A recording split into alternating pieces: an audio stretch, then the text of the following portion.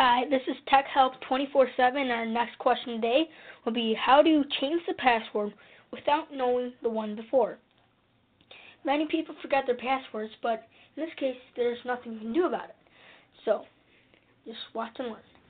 So, first of all, you go to the Start menu. The Start menu is located on the bottom left-hand corner right here. Click it. And then over here, right above the Turn Off Computer button, there's a little window that has like one of those speed signs on it that says Run. Click that, and then this little Run menu will come up. This is an easy way to change your password. So, let's make it easy.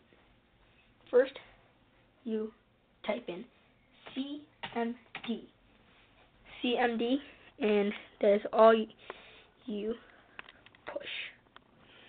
So, I don't know if you can see really well in this one. Sorry about the quality, but as you can see, it says CMD, and you can click OK or Enter. Either way, it works fine. And then, wow, this looks really technical and everything. Actually, this is really easy. Now the system prompt comes up, and then automatically there will be a blanking white dot, as any typing program will have. Then you type in NET space button USER, net space user.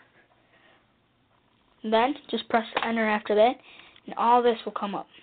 This is your account information, and that would be all the administrator and how you can access your account. Next, to change the password. So you do the same thing now. NET space USER net user. Now you press space again, and under this administrator thingy, there will be a different button or different code there will be, and just type that in word by word.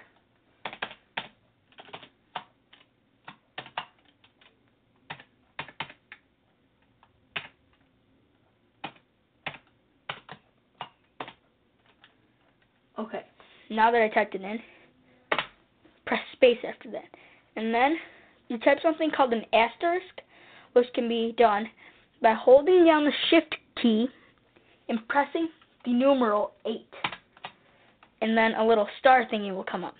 Press Enter after that. It says type a password for the user, and that could be anything. I'm just going to make it really easy and say 1, 2, 3, 4, 5. Press Enter again. As you can see, the lines do not move. That is okay. Okay. Retype the password to confirm. 1, 2, 3, 4, 5. The command completed successfully, and don't X out yet. No, in order to safely X out, the next menu, type in exit, which can be spelled by EXIT, and press Enter, and you're done. Thank you for watching this video. This was brought to you by Tech Help 24/7. Hope you learned something.